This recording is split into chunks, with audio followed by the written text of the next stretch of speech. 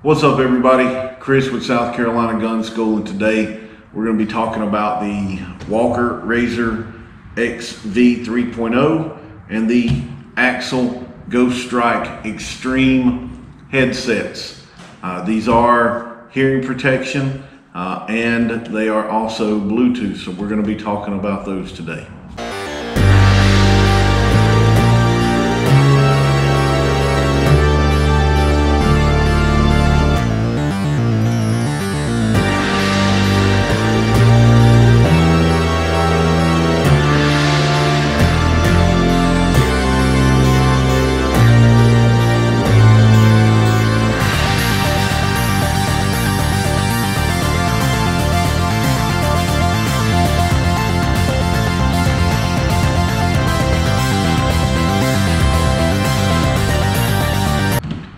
Welcome back, everybody. Like I said, we're going to be talking about some headsets here that are some good options for the range. If you're tired of the over-the-ear headsets, these are some really good options. I decided I wanted to try both of them just to see how they worked. I've always been a big fan of the Walker Razors, the over-the-ear. They've always been comfortable. They've always worked really well, but I was looking for something a little bit different because I do have a little bit of a big head, so the over-the-ear stuff does start to, I'm not going to say like cause headaches, but it gets uncomfortable sometimes. But now this is after a long day of wearing headsets and either taking a class or doing a class, and these are amplified hearing protection, just like what the razors are that go over the ear. The axles here are actually set up kind of like the Beats. So you see it's got the little cable, and then these, what they do is it runs behind your ear. So this part right here, you see it flexible so you can contour it toward your ear. So this actually would loop behind your ear, and then this sits down into your ear. And then you have one side for the Bluetooth controls, and then one side for the hearing protection controls. And then it just will just flip it behind your neck, and see this goes right behind your ear, and then this just slides right down in there, and then you can kind of bend it, get it to pull to where it sits fairly comfortable. And then same thing here, just loop it over, stick it in, kind of, and then it rides right behind your ear here. So as you can see, it just sits back here like this. The downside to it sitting back here is your microphone. Your microphone for the Bluetooth is right there. I know it's kind of hard to see, but it's right here at the very end. So sitting back here like this, when you're wearing it, that is the one thing I will say that didn't work too well when I was talking on the phone. It was hard for people to hear me because of it kind of sitting back behind me a little bit. It wasn't bad if I was in a fairly quiet area, like if I was sitting in the house, no TV on, nothing like that, no issues. But if I'm out here in the garage, or if I was out on the range or something where you have some of that surrounding noise going on and stuff, it was hard for people to hear if I wasn't really talking loud. So that was the downside to using them during a phone call. As far as the Bluetooth and listening to music, the sound quality was great. I had no issues with the sound quality. I really liked how it sounded. To me, it sounded like just any other good quality Bluetooth headset. I don't know if I'd put it up there with like the Beats. Those are kind of on its own level when it comes to listening to music. But it was a very good quality sound. It wasn't, you know, cheap sounding or anything like that. It had a good quality sound to it. You could hear, you know, the instruments and everything. Now, the other downside was the, when it amplified the sound, it did amplify it just a little, kind of more of the residual noise. So like the birds chirping and things like that, it amplified that as well as somebody talking. So I kind of had to, there was a sweet spot there once I fooled with it a little bit where I wasn't catching a lot of the birds chirping and all that stuff going on around me, the wind blowing the leaves and things like that, to just hearing the person that was talking. So I had to kind of mess with the volume a little bit on the hearing protection side of it to get it where I needed it.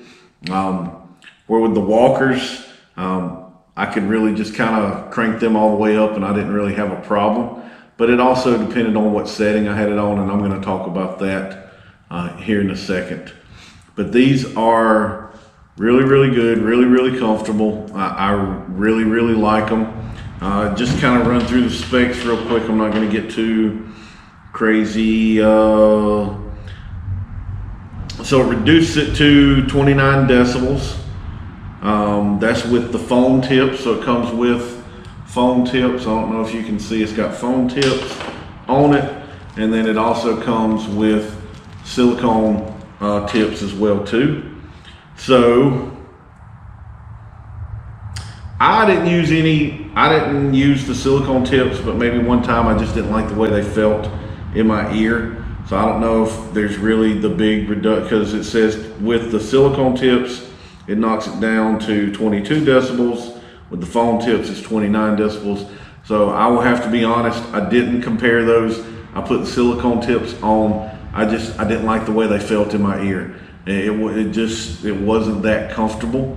But the foam tips are just fine. You get what they call a small and a large foam tip. For me, it was the large foam tip that fit just fine. The small was just a little too small. But yeah, unfortunately, I did not test the silicone tips. It just didn't feel comfortable to me, so you'll have to forgive me on that part. But you see, you get the tips. It comes with a charger, and it comes with a little carrying case, so it just zips up right here like that. All right, so zips up, unzips, there's your little carrying case. You can just kind of roll them up, and everything fits down in the case. The charger, the extra tips, and the charger all fit down, and the headsets all fit down in this case very, very comfortably. Says it shuts the sound out at 85 decibels or louder, and 0 to 40,000 megahertz sound spectrum. Or 40,000 hertz sound spectrum. Sorry, I said megahertz there. And then it says a 6.5 premium dynamic speaker. So like I said, it's a good sound quality when you're listening to music.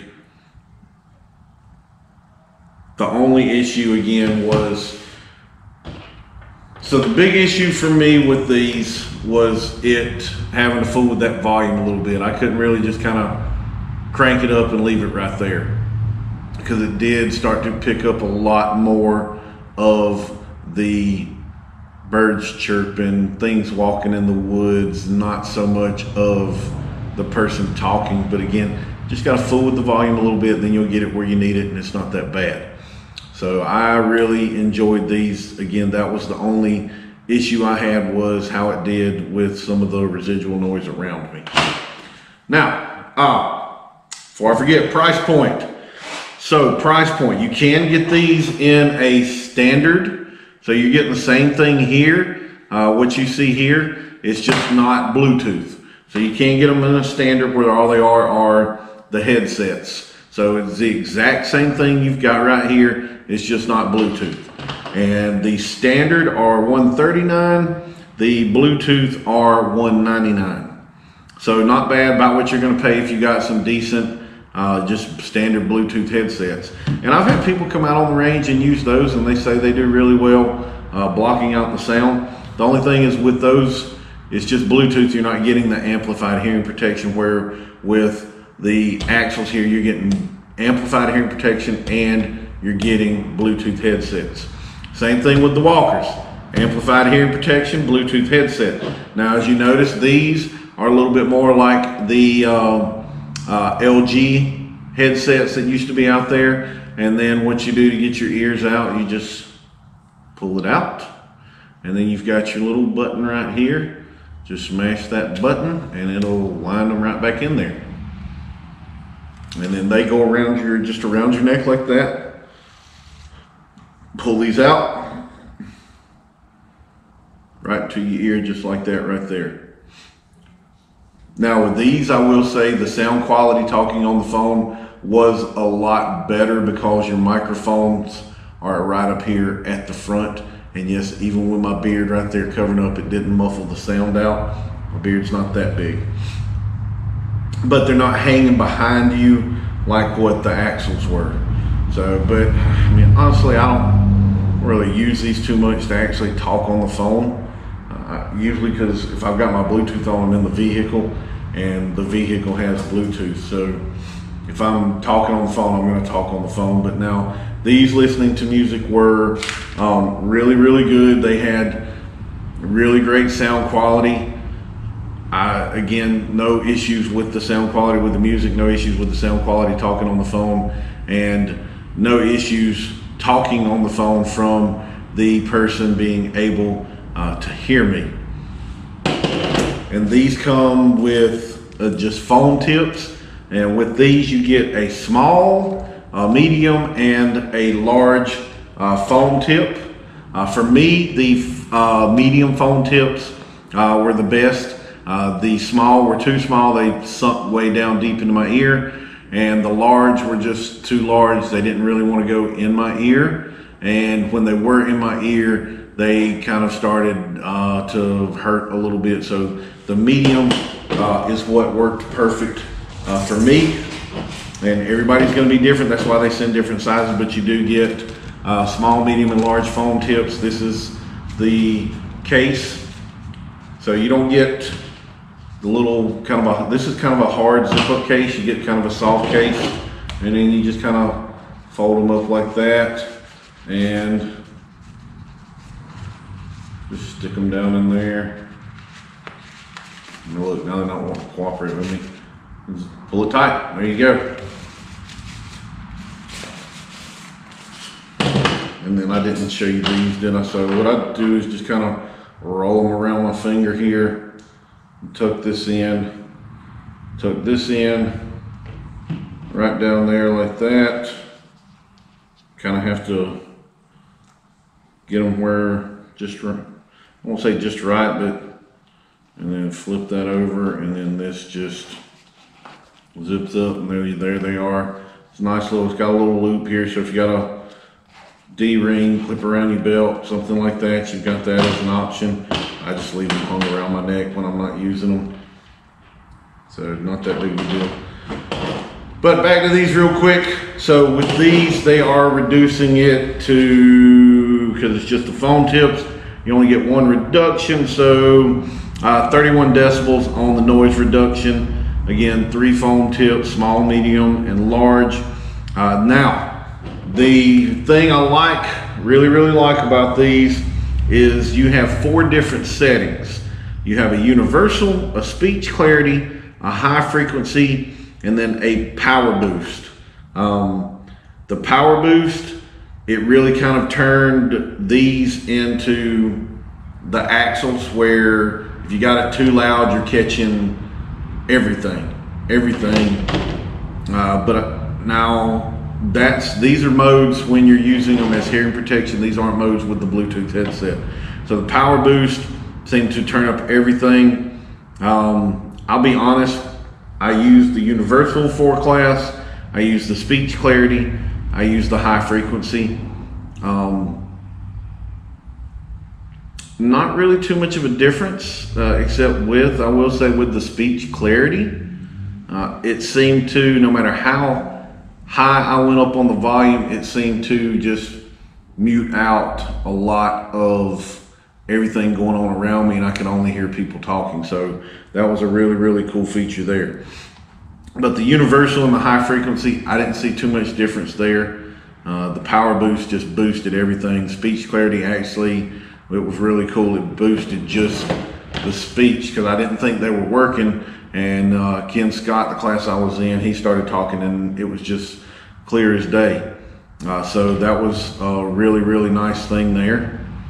And the other thing is you get an app that you can download onto your phone, and you can control the modes. And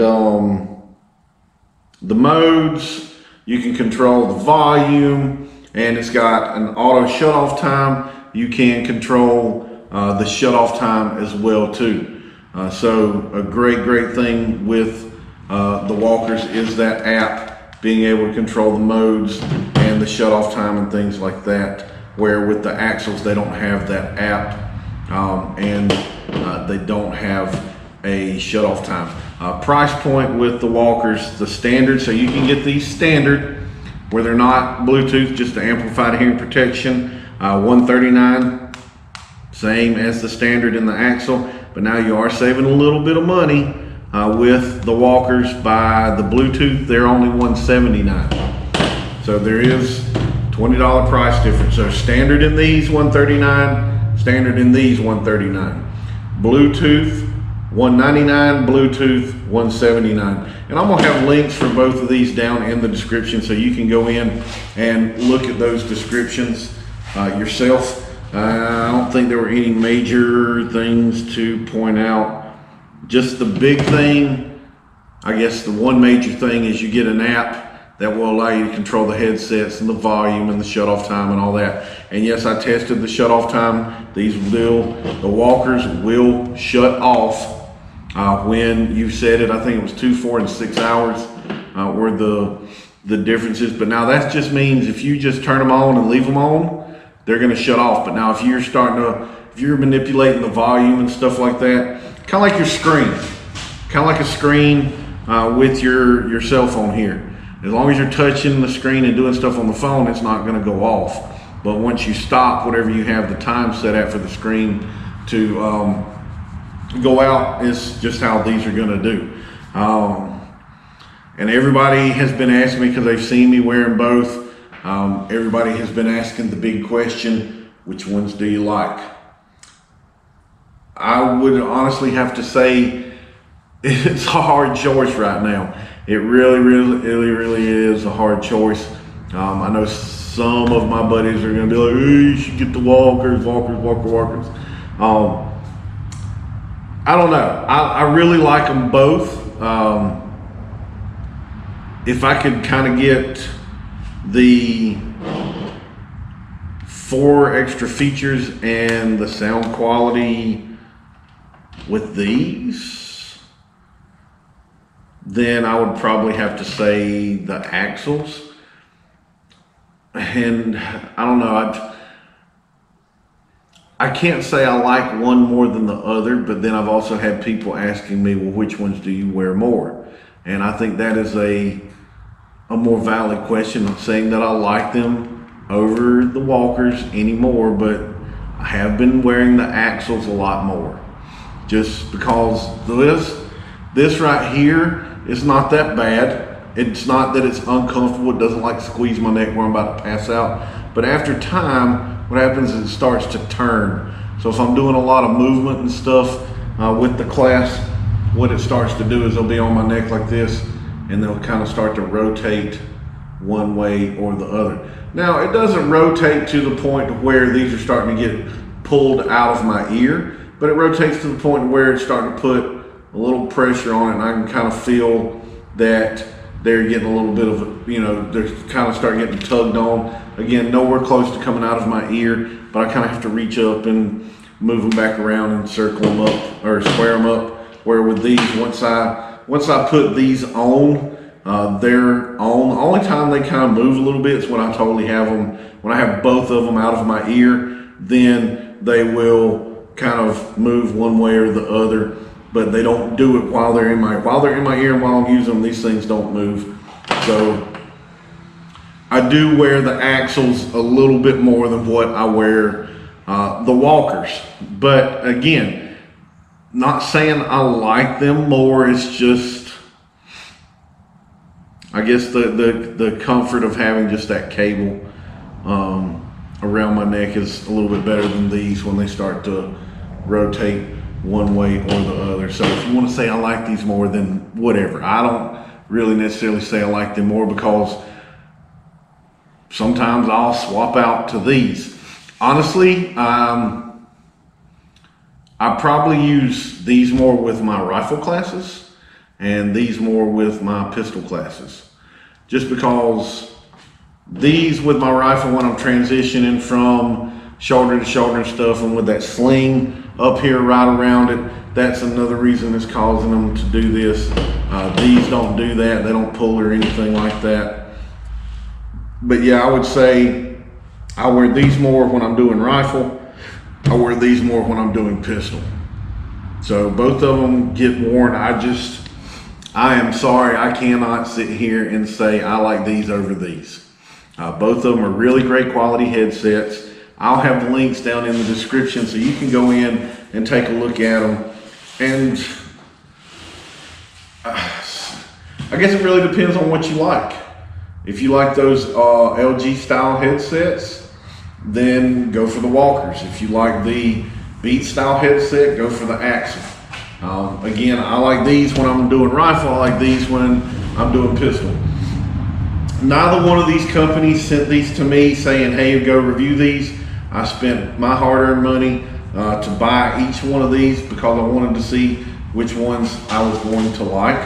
I know Axil has an option where you can get custom molded hearing protection, but price point on that's getting up in like the, I think, $400 to $500 range, and the people I know that have done it haven't really seen a difference between them and just the standard Axils. But I'm going to let them do their own reviews on that. I'm just going off of what they've been telling me. I wasn't really worried about going that deep into it. I was fine with either one of these. I like both of these. I use them if I'm doing stuff around the house and want to listen to music. So I use them for more than just hearing protection. I use them for Bluetooth. So you've got some great options here to get you out of your standard big over-the-ear muffs that are really, really comfortable, have some really, really great sound.